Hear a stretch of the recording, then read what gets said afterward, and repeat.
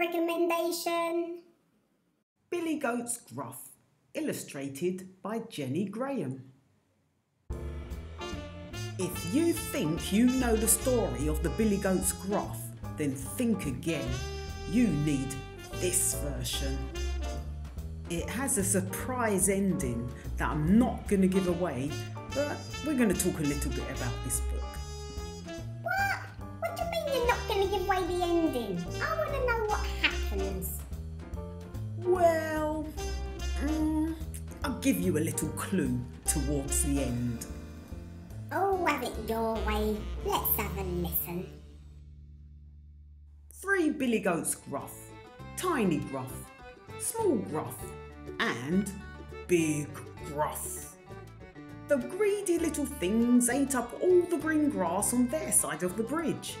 So they wanted to cross it to get to the nice fresh green grass on the other side, of course.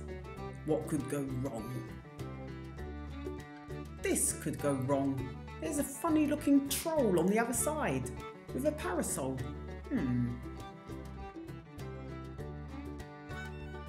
Off trots Tiny Gruff. He stops the troll from eating him by telling him to wait for his big brother, who is much fatter than him.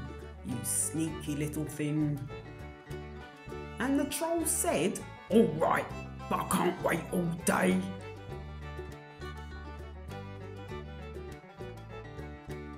Then came Small Gruff, and the same thing kind of happened again.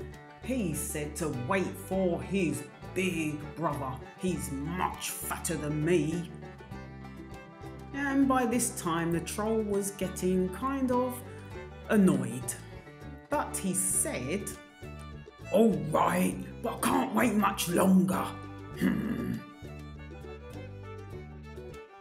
So by the time that Big Gruff came, the troll was so hungry that he roared, "I'm hungry! I'm going to gobble you up now!"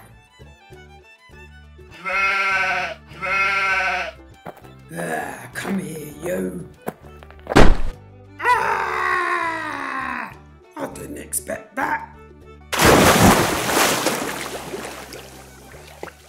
Oh dear, what just happened?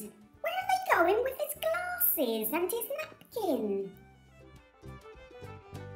As I said, I'm not going to give away the ending, but here's your clue. What's going on there? That was our Book recommendation. Go and get your copy so you can find out exactly what happened. Link in the description. See you in the next video.